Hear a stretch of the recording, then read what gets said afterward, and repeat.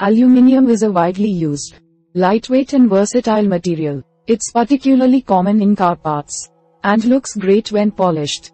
If your boat or car has surfaces made of aluminium alloys, they can oxidize or corrode when exposed to water or air. There are several methods to protect aluminium from the elements.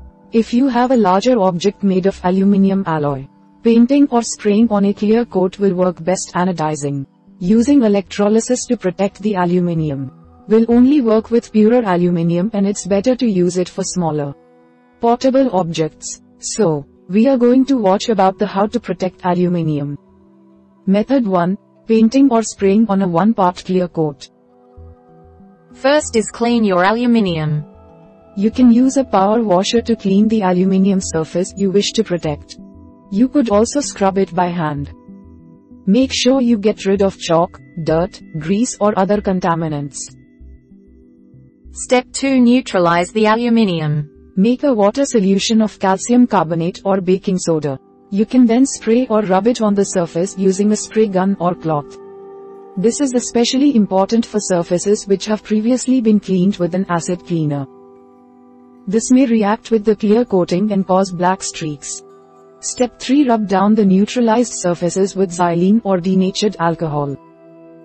Both should be available at a hardware store. Be careful not to use lacquer thinner. Lacquer thinner contains oils that can contaminate the surface. Step 4. Apply the clear coating. You can paint it on using a solvent rated a natural brush, an applicator pad or a foam roller. You can also spray on the coating or dip an object in the coating. Finally, reapply the clear coating to refinish the surface. If the clear coating starts to disintegrate, the aluminium can be recoated. Make sure to clean off dirt and residue from the previous coating. Then you can reapply the coating by following the steps above. Method 2. Spraying on a 2-part clear coat. First is clean and neutralize the aluminium. Use a power washer to clean the aluminium surface or scrub it by hand. Then spray or rub on a solution of calcium carbonate or baking soda to neutralize the surface and get it ready to coat. After you're finished, rub the surface down with xylene or denatured alcohol. Step 2. Disassemble and measure the 2-part clear coating. 2-part clear coating, or epoxy, needs to be mixed with a hardener or other catalyst. Open the can and take out the 2 parts, A and B. Measure 3 parts of part B solution to 1 part of part A solution in separate clear plastic cups. Step 3. Assemble your spray gun. Mix the part A and part B solutions in a metal can. Then attach a spray head to the can to create a detailed spray gun. Step 4. Test the spray gun. Spray a short burst 2 to 3 times in the air away from the aluminium object to see if the gun is working. Step 5. Coat the aluminium. Spray the solution in short bursts along the length of the object you want to protect. Keep spraying until the surface appears glossy and wet. Don't bring naked flames anywhere near the area you are spraying in.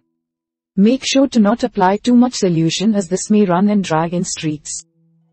Finally, ventilate the area to allow the solution to dry. Let the coated aluminium dry for 24 hours. If a further coat is necessary, you can repeat these steps after 24 hours. Method 3. Protecting pure aluminium objects by anodizing. First is use water to clean the aluminium object you want to protect. Scrub it completely clean of all marks using hot soapy water. The aluminium object cannot have any marks on it, even a fingerprint, as any marks will be permanently anodized onto the metal.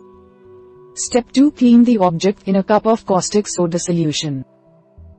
Mix a solution of 5 grams, 0.18 ounces of caustic soda to 1 cup, 240 milliliters of water.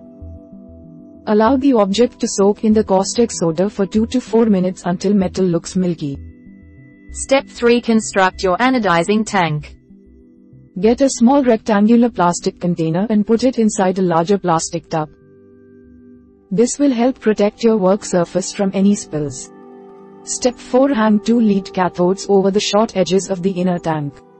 You can use pieces of LED flashing as cathodes, objects through which a negative current runs. The cathodes need to have a surface area at least twice the size of the aluminium objects that you Want to anodize? LED flashing is commonly used to protect roofs, and you can buy it online or at a hardware store.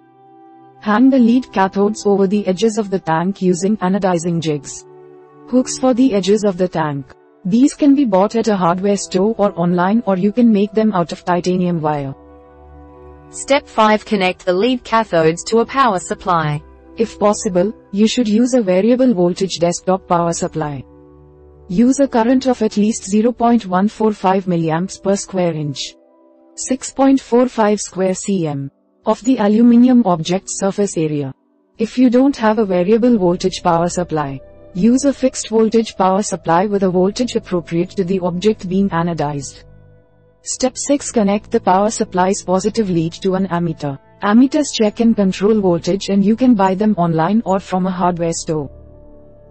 Step 7. Prepare an electrolyte solution. Electrolyte is the liquid which will sit in the anodizing tank and which will cover the object being protected. The amount you need depends on the size of your tank and the size of the object you want to protect. Use a solution of car battery acid diluted with water in a 1:1 ratio. Place the water in the inner plastic tank and slowly pour the acid into the water. The electrolyte may heat up when the acid and water mix, so you should leave the electrolyte to cool for at least 18 hours. Step 8. Hang the aluminium object in the electrolyte on a titanium hook. An aluminium wire hook may corrode during the anodizing process. Drive the hook through a block of wood large enough to sit on top of the tank. Step 9. Connect the power supply leads to the anode and cathode. Connect the power supply's negative lead and the ammeter's negative lead to the lead cathodes. Connect the ammeter's positive lead to the aluminium object, the anode. Step 10. Leave the aluminium object in the electrolyte for an hour. Make sure that the aluminium object does not touch the cathodes, as this may short them out. Turn on the current. Watch for bubbles rising from the aluminium object. This shows that the anodizing process is happening properly. Finally, wash the aluminium object in water. Take the object out of the electrolyte and place it in a tub of ionized water overnight so that the acid can wash off. Ionized water can be created by running tap water through a water ionizer, available online. We hope it is useful to you. Please subscribe to our channel to upskill yourself.